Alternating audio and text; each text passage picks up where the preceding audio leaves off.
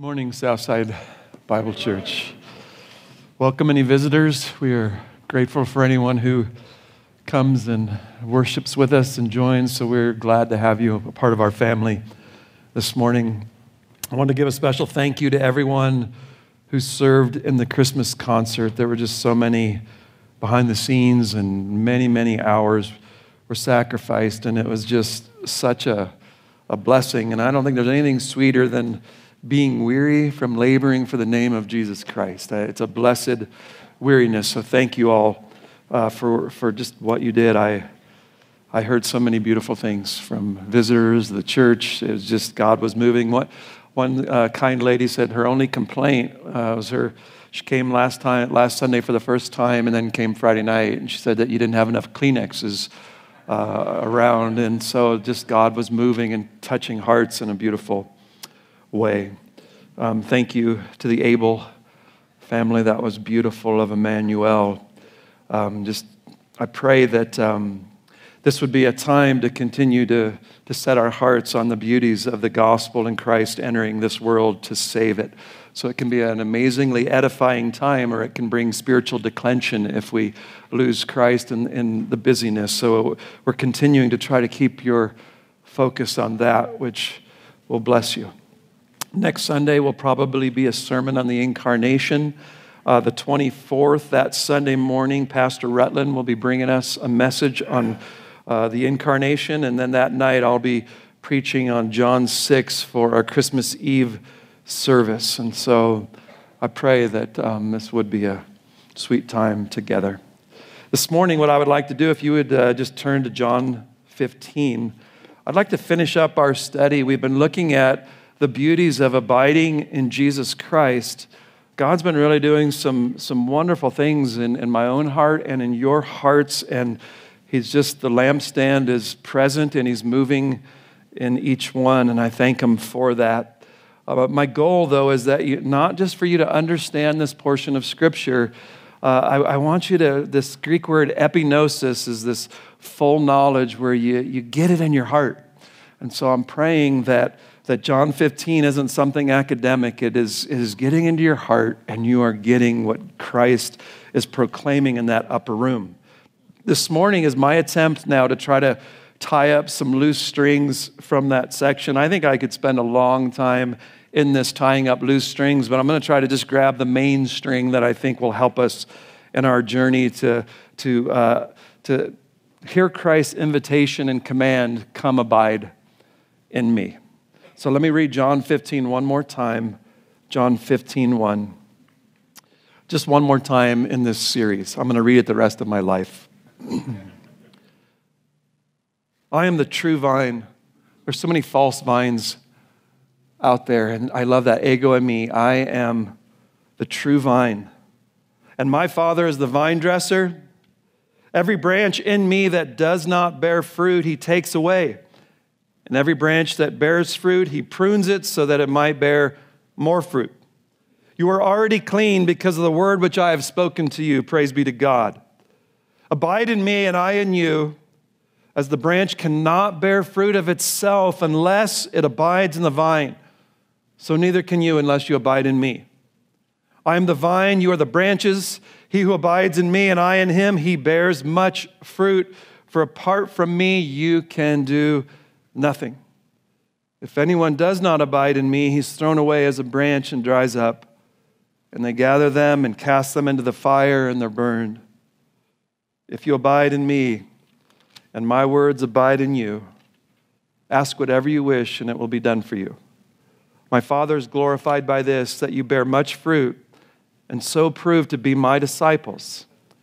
Just as the Father has loved me, I have also loved you. Abide in my love. If you keep my commandments, you will abide in my love, just as I have kept my Father's commandments and abide in His love. These things I have spoken to you. Why? So that my joy might be in you and that your joy might be made full. Let's pray. Father, I pray that every soul in here that knows you, that their joy would be made full. Every soul that has walked in here that does not know you, that they would have joy for the first time, true joy of having a right relationship with the living God, to stand in grace. Oh, what could be sweeter than to stand in the favor of God? I pray, Lord, that you would move in each and every heart then this morning. I pray that as we finish this up, that you would meet us here this morning in a really powerful way. Lord, let this, if there's some that this point we look at this morning is tripping them up, keeping them from fullness of joy, I ask this morning that by your word, through your Spirit, that you would clarify cloudy thinking. God, clarify our understanding of this truth. Lord, help us to see it exactly the way you have said it and mean it.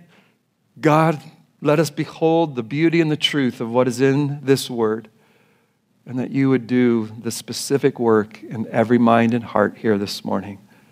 Let everyone prepare him room. Jesus, come do more than we could hope or think, I pray. Amen. Again, what Christ is after in this passage is fruit.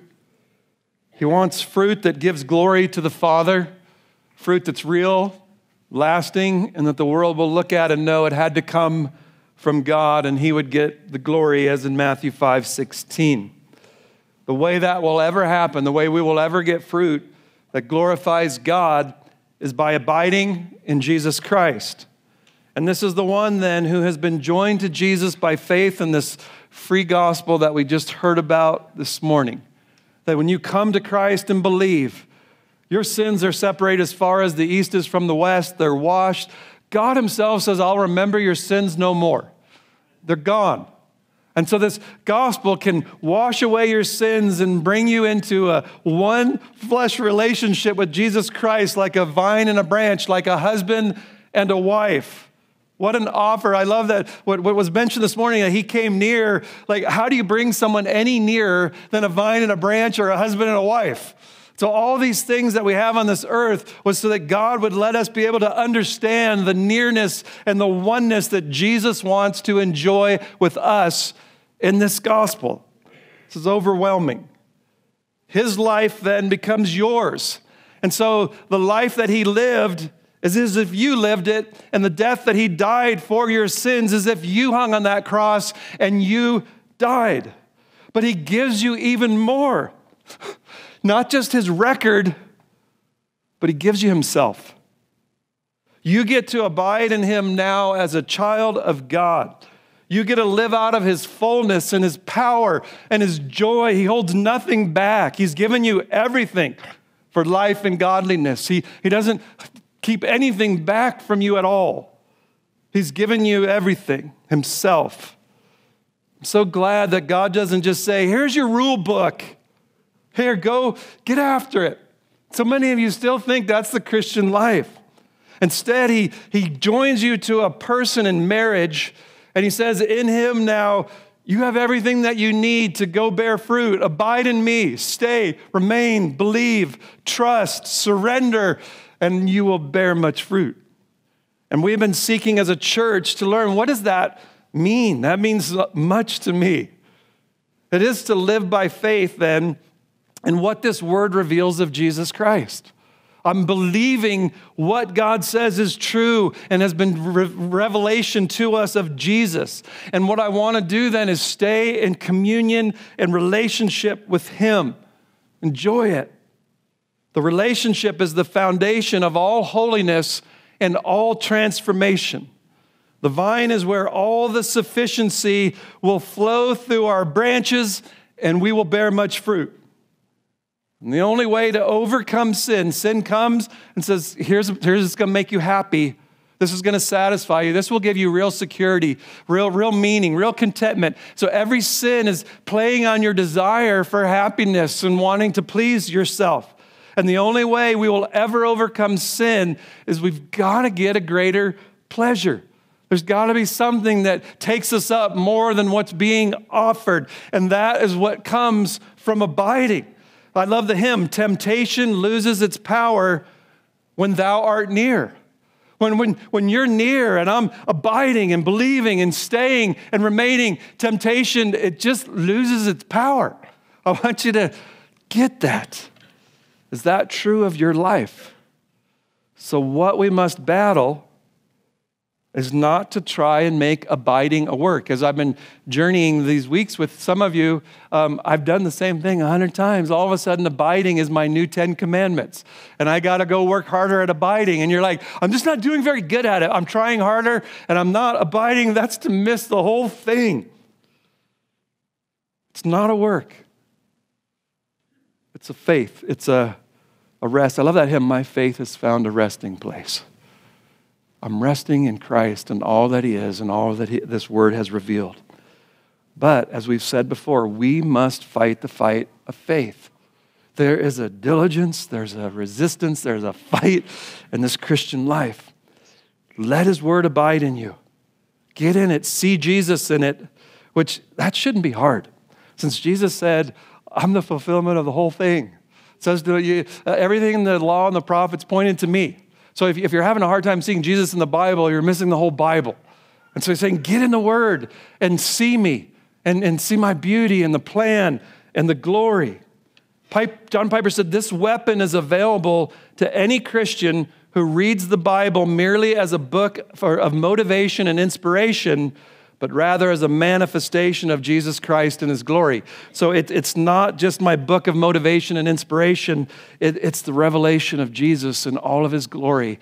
And when I get in the Word and start seeing that, what bubbles up is an affection, a greater desire for him than all these promising pleasures that are lesser that the world is throwing at me.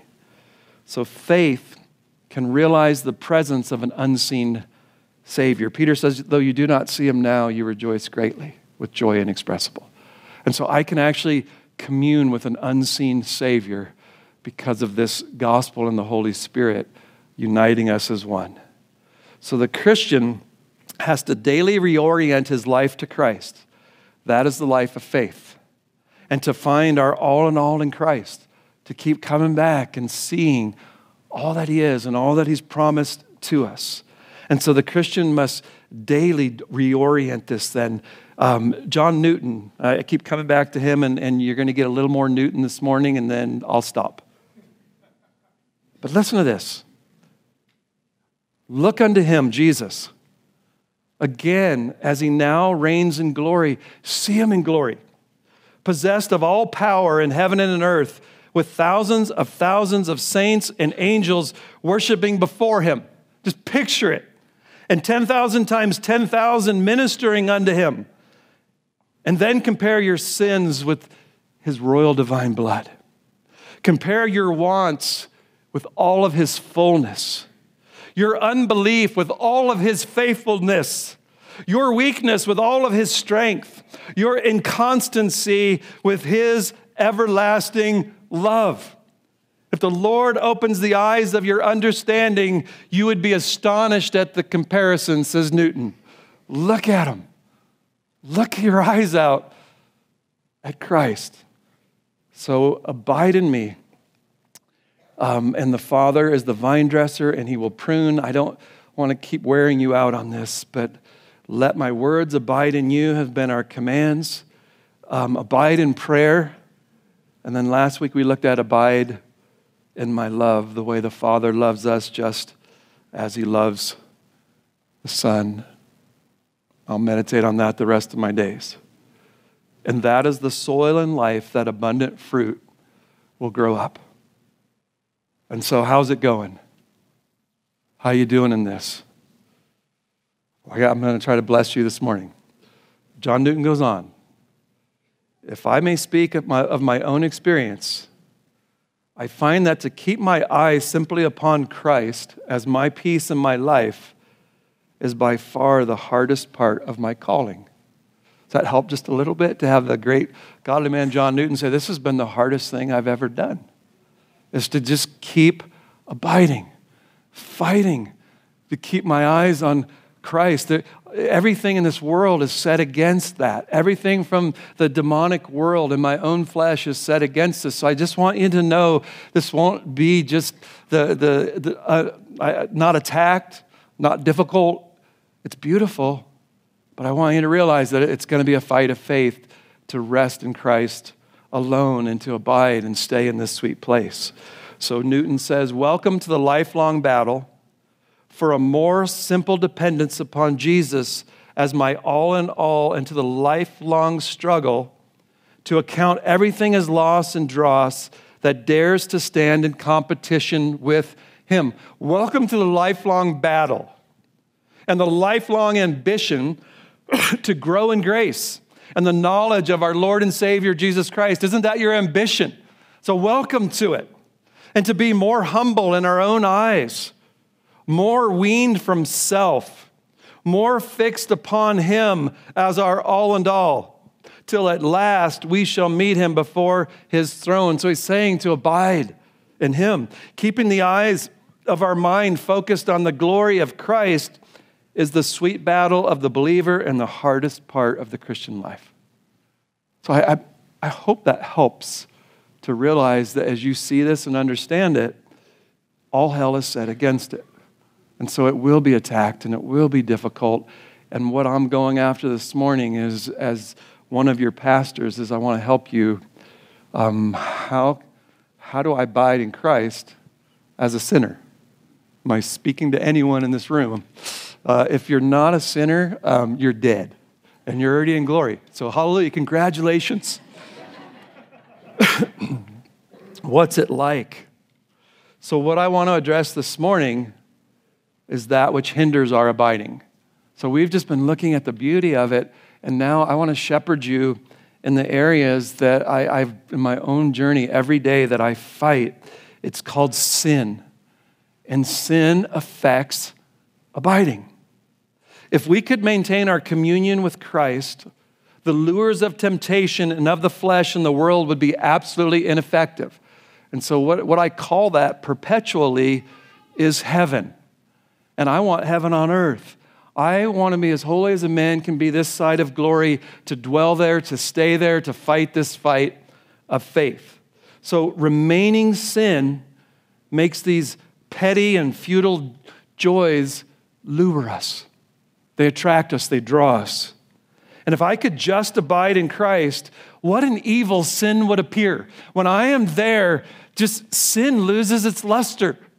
It's evil. It put my one I'm abiding in on a cross, groaning.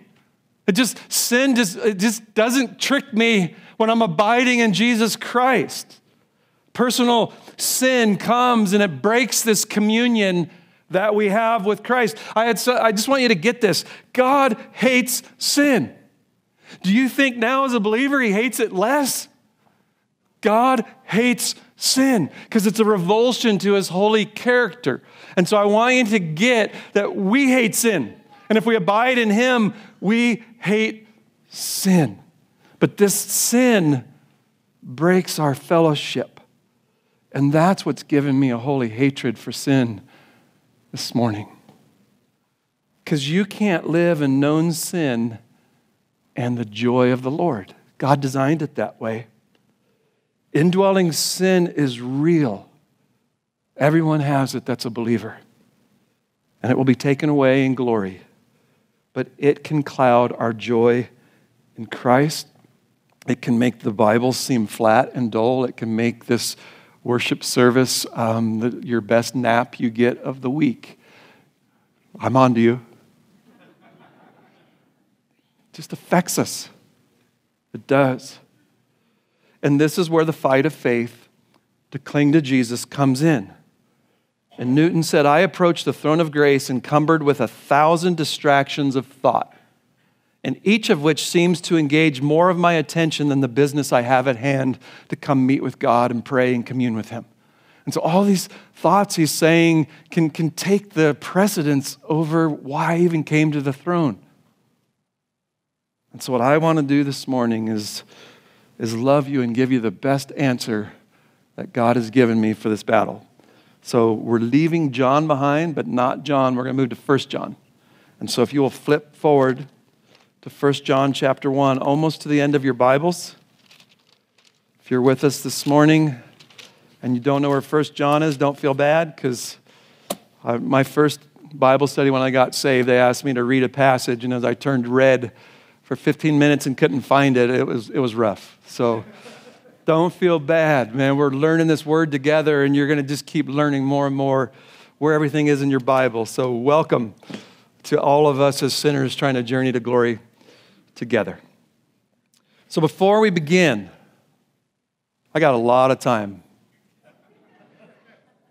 This feels good. Thomas, you did a good job. You got done early, I think. You get Star Student Award.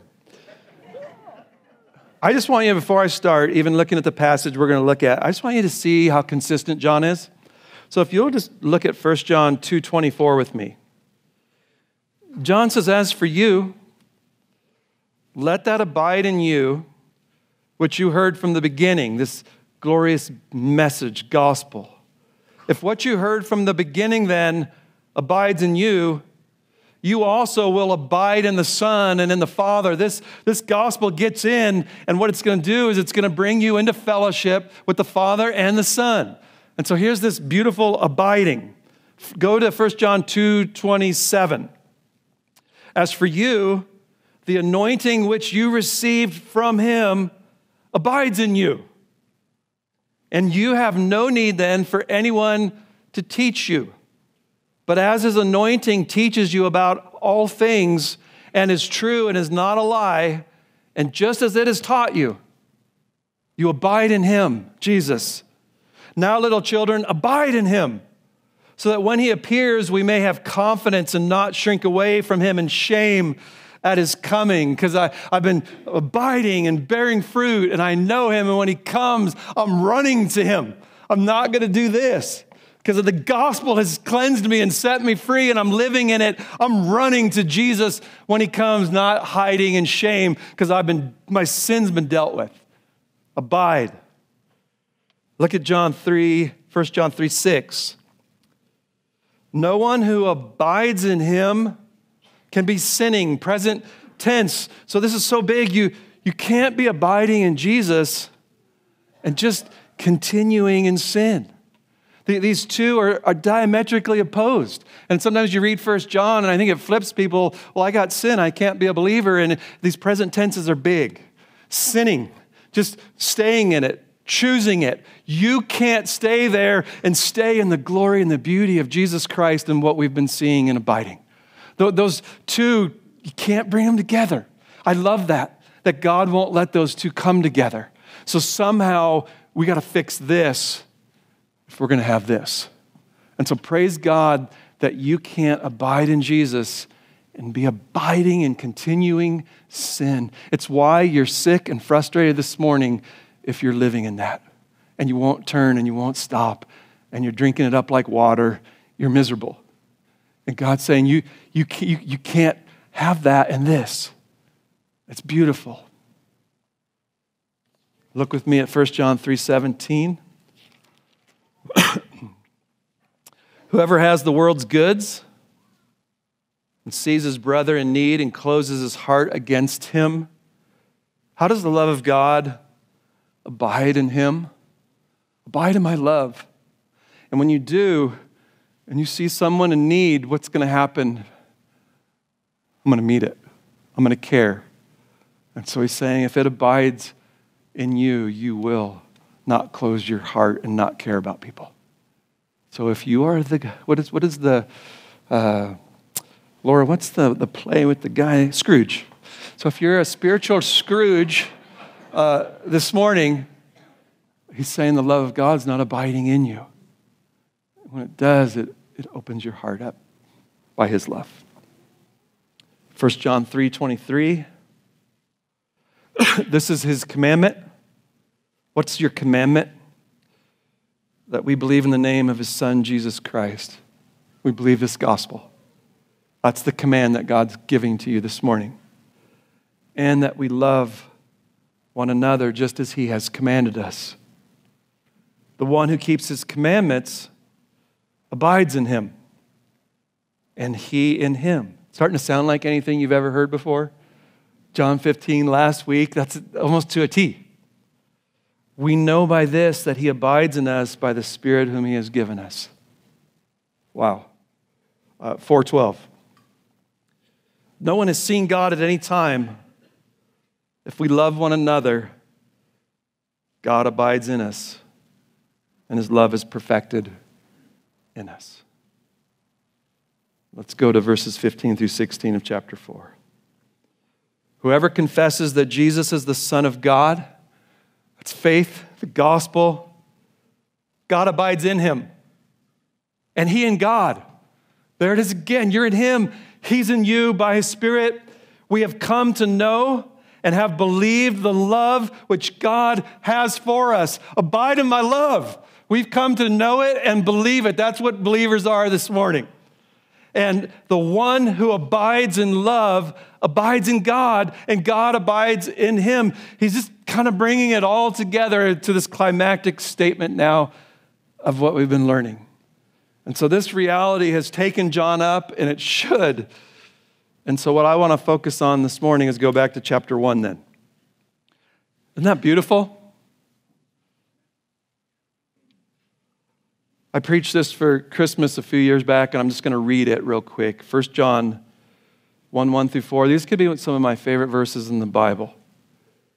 John says, what was from the beginning, which John 1, in the beginning, the Word was God, and the Word was with God. So what was from the beginning was Jesus, what we have heard and what we have seen with our eyes. We've seen him. What we've looked at and touched with our hands concerning the Word. The Word became flesh, the Word of life, and dwelt among us. We beheld him with our eyes, and we touched him. And the life was manifested, and we have seen and we testify and proclaim to you the eternal life, the one who gives eternal life. I'm the resurrection of life. He who believes in me shall live even if he dies. We proclaim to you the one who gives eternal life, which was with the Father, eternity past, and was manifested to us, born of a virgin in Bethlehem. And what we have seen and what we have heard from Jesus, we proclaim to you also, so that you too might have fellowship with us, that this gospel would be believed and received, and you would enter into fellowship with us. And our fellowship is with the Father and with the Son, Jesus Christ. We have fellowship with the Godhead. And we're preaching this gospel and telling you so we can all come together and have fellowship around our oneness and fellowship with the Godhead.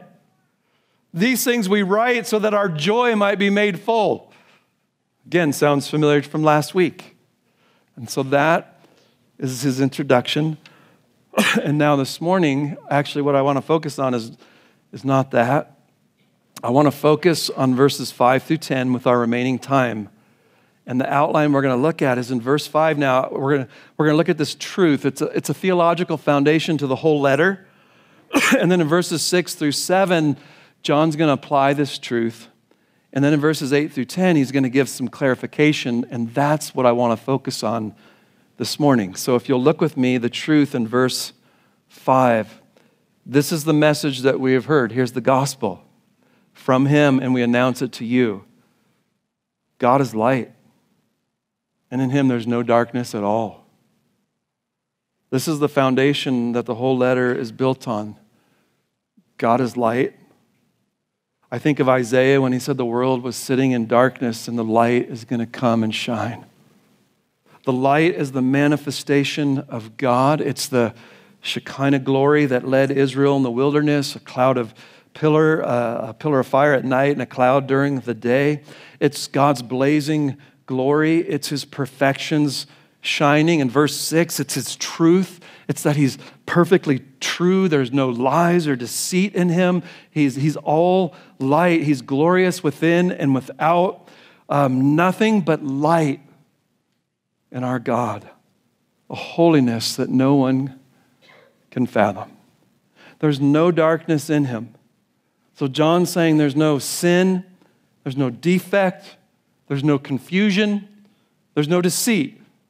And I think of this fallen world and it's all darkness. Everything is a lie, deceit, fallen, sinful. It's just, the two are just completely juxtaposed. There's no spot or darkness in God, just blazing pure light, holiness that's majestic and brilliant. Who's a God like ours?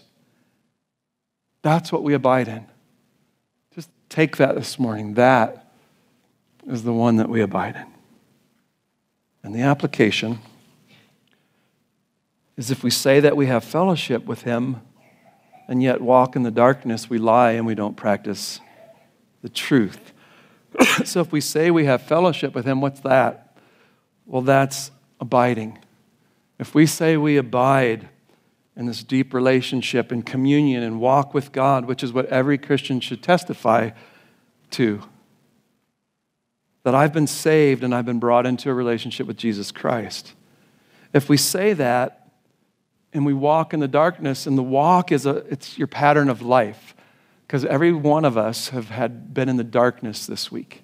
And so this is just someone who walks in the darkness. This is what you are characterized by.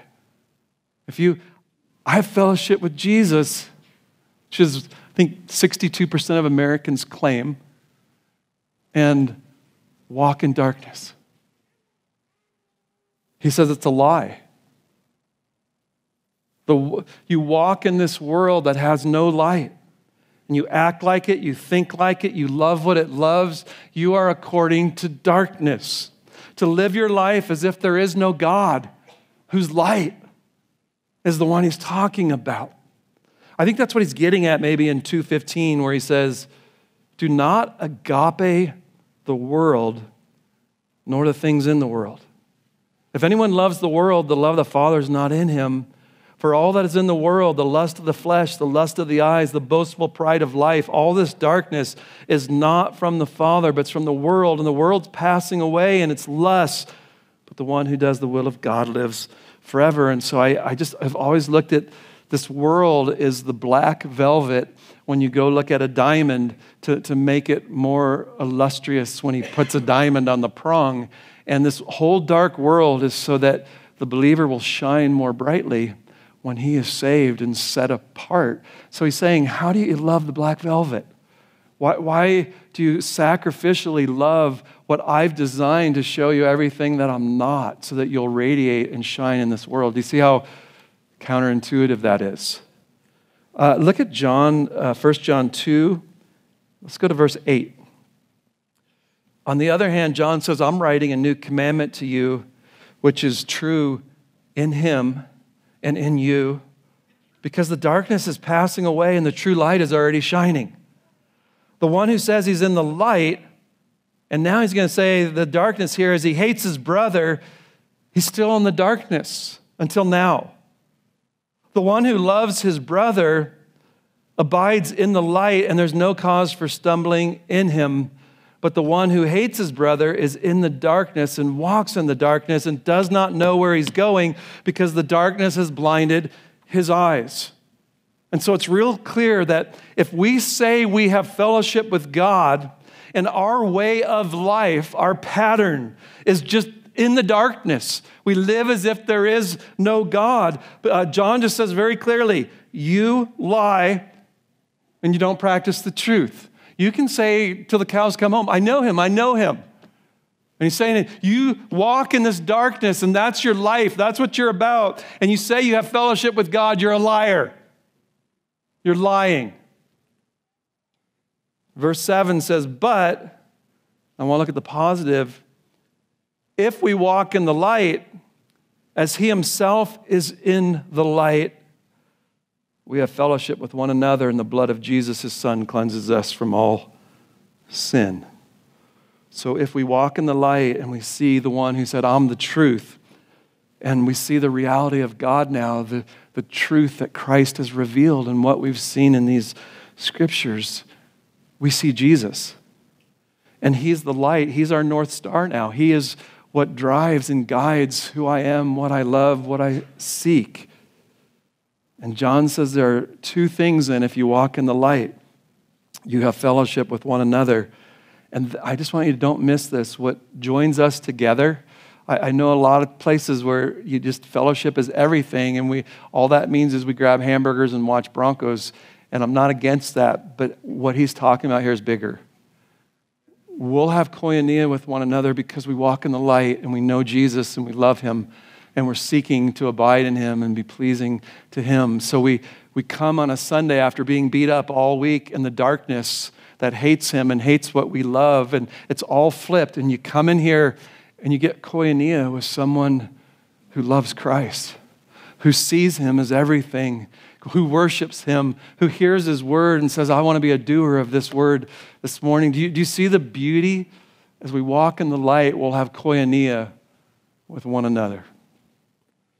And then the gem of it all, the blood of Jesus cleanses us from, and you can even yell it out if you want, all sin. And I've just been praying because I think some of you need to hear that in your heart this morning.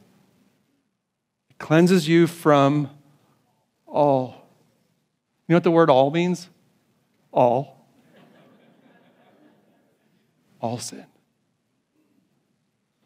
All sin. And so have you ever come to that place when the Spirit's revealing to you the depth of your sin? That you're not a sinner because you sin, but because you're a sinner, you sin. And he's just kind of showing you the blackness of your heart and the remaining sin. God will do this in your life. And this is so big. Abide when sin seems so big and our failures seem so long and it seems so deep in our heart and it seems so repeated and it seems so abundant. Abide in the gospel. Stay in it. Newton, we sing this song and we stole it from him. And he said, my sins, they are many. His mercy is more. And so abiding is my sins are many. His mercy is more. That's the gospel of Jesus Christ. Two things Newton said on his deathbed. I can only remember that I'm a great sinner and he's a great Savior. That's abiding in Christ to his last breath. And the blood of Jesus cleanses us from all sin. Praise be to God. Maybe you needed to hear that this morning. And now why I wanted to preach this is my third point. This is his clarification in verses 8 through 10. And this just broke out on me this week in a beautiful way. There are two errors that he's dealing with. One is that your conduct after salvation doesn't matter. And verses 6 through 7 say it does. And you can't keep walking in darkness and say that you abide in him. And so it matters. And then on the other side is that your conduct after salvation has to be perfect. And he's going to address that. He says, if you say you don't have sin, you're a liar. And so he's going to deal with two things here this morning, and then we'll look at why I picked this passage. This is good. God is light, and in him there's no darkness. If we say we have fellowship with him and walk in the darkness, we lie. And so this is really important because nothing affects my abiding more than sin.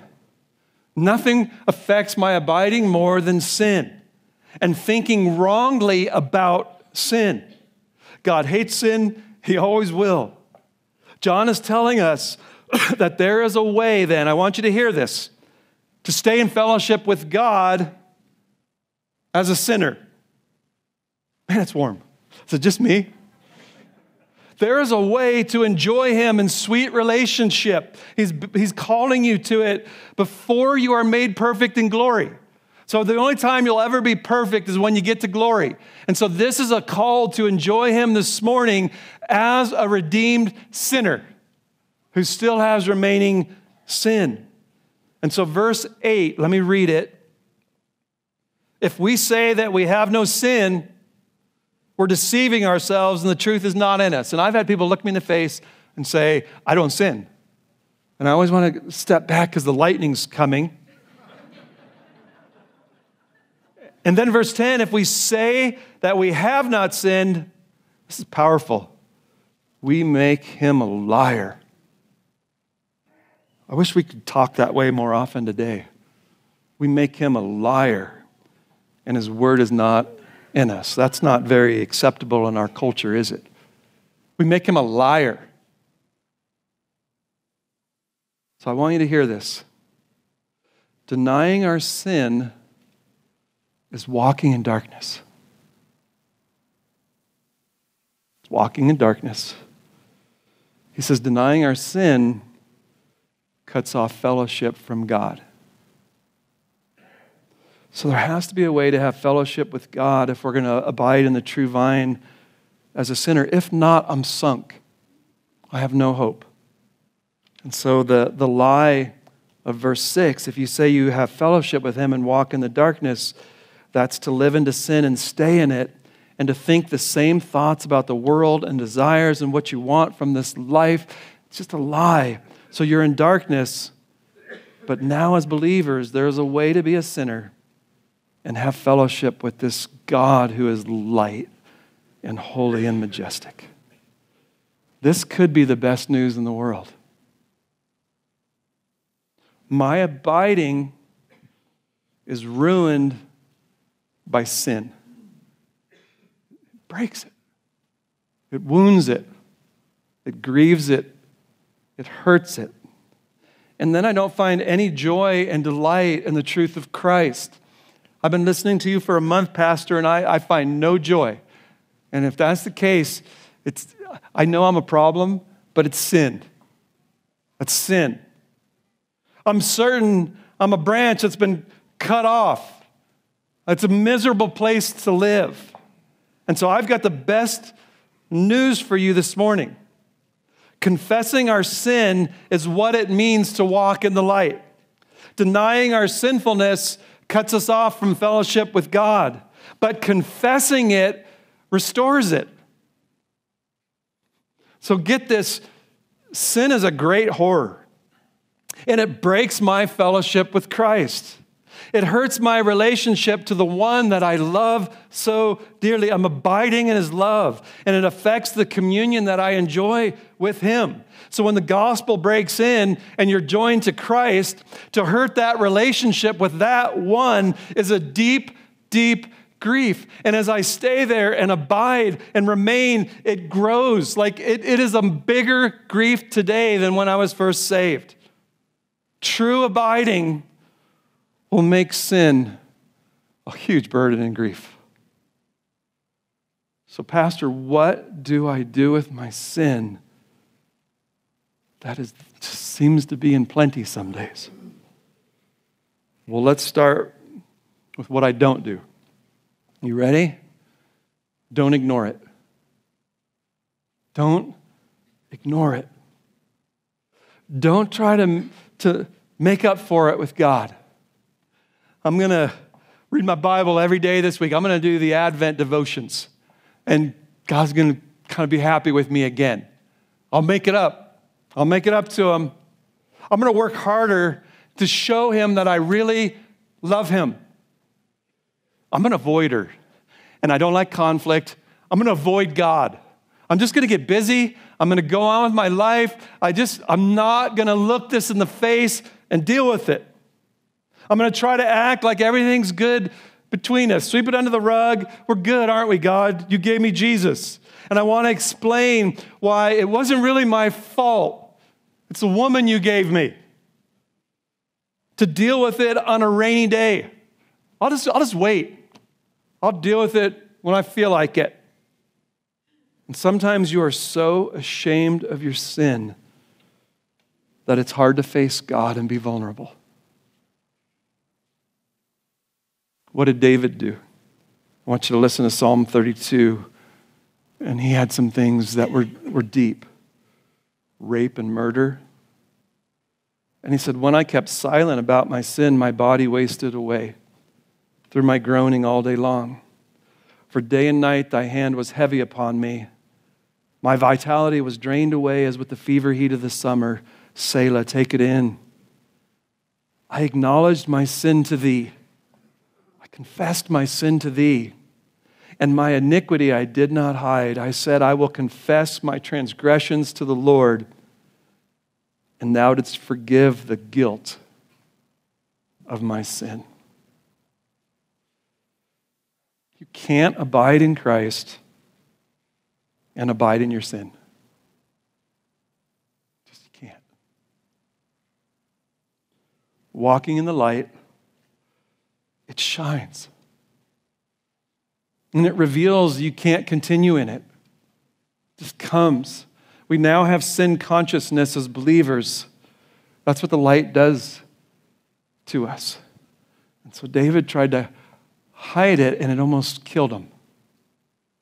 And so this is so big, my dear brothers and sisters in Christ. What do we do with our sin then? And in the middle of verse 8 and 10 is just pure gold. In verse 9, if we confess our sins, He's faithful and righteous to forgive us our sins and to cleanse us from all unrighteousness. There's a way to stay in fellowship with God, who's light. We confess it. Homologeo is the Greek word. Homo means the same, and logeo means logic. Come before God, and I'm in agreement with you, God. This is sin. I'm not going to hide it. I'm not going to ignore it. I'm going to come naked before you and say, this is sin.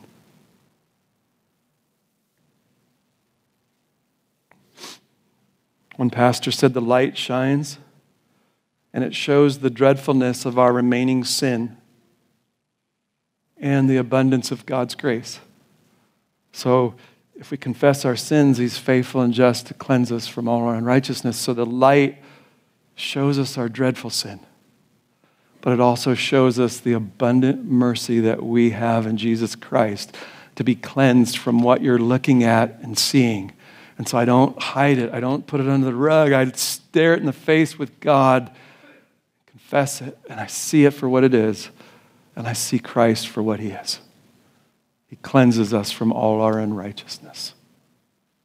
The blood of Jesus, again, cleanses us from all sin. If you're sitting here ranking them and saying, I got a 10, that one can't be forgiven, I want you to see it's all sin. It can be forgiven. And He is faithful and just to forgive us our sins and cleanse us from all our unrighteousness. This is abiding in Christ. When I sin, I have a way to restore my relationship with Him. The best news you've ever heard. I can stay in relationship with Him.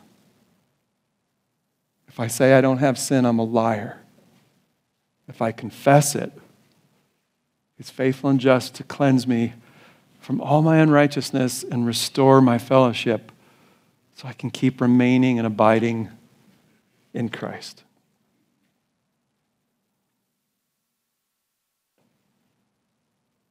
The light. The light is our joy that our sin is forgiven. And grief is that so much still remains. And so don't miss this. Last week, His love abides on me. And this is a hard truth. Even when I sin and break fellowship, His love is still on me. I can't quench it. And that makes me all the more want to confess it and be restored to Christ. Amazing love, how can it be? Isn't that awesome? I can have fellowship with Christ as a sinner. But to walk in the light is to not deny our sin, but to confess it. And He'll cleanse you from all your unrighteousness. I'm running out of time. So if you had put in your notes, if you're taking notes, go read Psalm 51. Just let it overtake your heart this afternoon. And I'm going to give you a conclusion from that Newton book by the author, Tony Reinke. He said Newton was no stoic. He said Jesus endured the cross to win joy to share with us. The Christian life is driven by the anticipation of experiencing full joy with Jesus face to face. That's our finish line. But for now, rejoicing in Christ is our daily pursuit. We aim to rejoice always on the mountaintop and in the valley as we conquer and while we fight the fight of faith.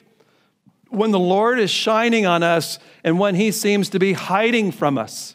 Therefore, nothing undercuts the Christian life like Christ amnesia, thinking that we can live safely for a moment without Christ, without his atoning blood, without renewed communion with him. That's the most dangerous thing that can happen, is to forget Christ.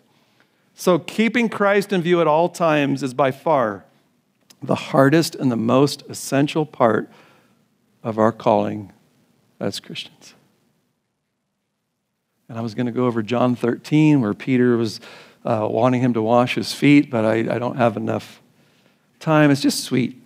You know, he's washing feet, and Peter says, not mine. He goes, then you have no place with me. And he says, okay, then wash my whole body.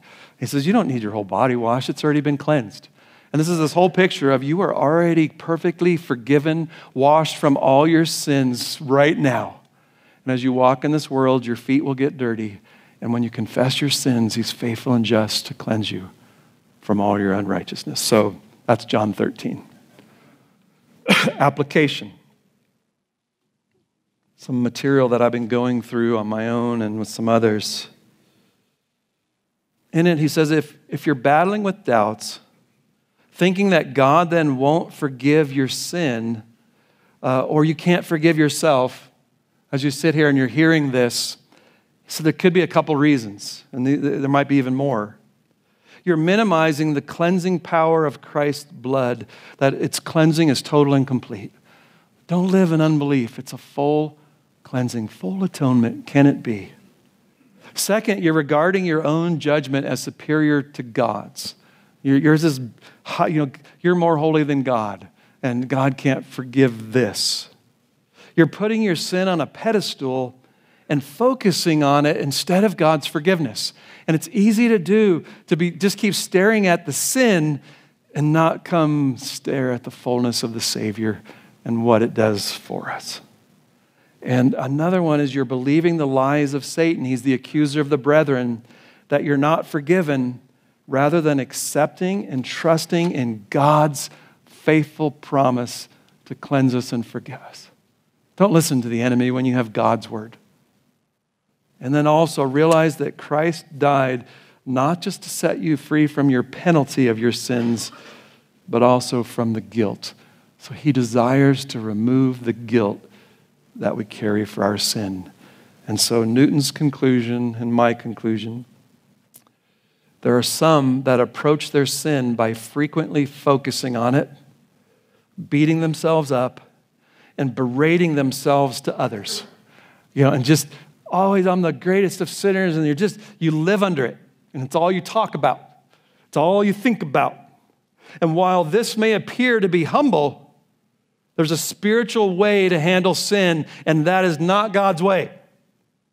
Instead, it's man's way of trying to deal with guilt through your own resources without taking responsibility to confess and turn away from sin. Confession and repentance are married. It seems the easier avenue, but it's the route to self-focus, pride, and rebellion. This path ignores and in essence rejects Christ's great ability to forgive and to cleanse through confession, as well as the Holy Spirit's power to overcome sin. And so the cycle of sin, guilt, continues to rule and reign in your life, says John Newton. And so what I want you to walk away with this morning is as sinners who have been saved by the grace of God and the work of Jesus Christ, we have been joined, and all of our sins have been separated as far as the east is from the west, and they'll never be put to our account again. We're not guilty. We're accepted before this God. And as we continue now in the Christian life and sin, instead of hiding it and ignoring it, to come and be in agreement with God so that our fellowship by the Spirit can be restored, where the power is of abiding in Christ, so that we will bear much fruit. So praise be to God, sinners, that there's a way that we can stay in fellowship with a God who is light, and in him there is no darkness. I don't think there could be better news for someone like me. I can walk with Christ, a man who hasn't been glorified yet and battles sin every day. You should be hooting and hollering right now. My concluding quote, it's not John Newton, it's Brian Chappell. And Brian Chappell says, repentance, therefore, is fundamentally a humble expression of a desire for a renewed relationship with God. I want back. A relationship that we confess can be secured only by His grace. That's acknowledging again, my only hope is grace. We long for His pardon, His presence, and the Spirit to repair the damage our sin has caused in our relationship with Him. Praise be to God, we have the Holy Spirit to heal this, to mend it and bring us back into fellowship with Christ. Thus, the confession that the allure of the temptation was more real to me than the beauties of your presence, your promises, and your person. And I will turn back, oh man, to the living God. To God be the glory. Isn't that beautiful? Abide in Him, and you will bear much fruit. Oh, what a gospel. God, we thank you for it. We thank you the answer is not hiding. It's not staying away from you. It's not trying to do enough good things to offset bad things. Oh, God, thank you for Jesus Christ. Thank you that you opened our eyes so that we would come to Him and believe in Him and have eternal life and be washed and cleansed from all our sin. The penalty laid on Christ, the power broken, the presence still remaining as we wait for that day when it will be removed for all of eternity. We thank you that we can abide in Christ and walk with Him, and all of our sin and unbelief can be restored. Lord, if we will confess and repent and turn back to Jesus, help sin not to be the main focus, but that we get to have fellowship with you again. That will cause us to hate sin. It will cause us to deal with sin. God, let us be abiders in Jesus Christ so that fruit will abound and you will get all the glory, not us, not to our name, but to your name. Give praise, O God, we pray. In the name of Jesus Christ, amen.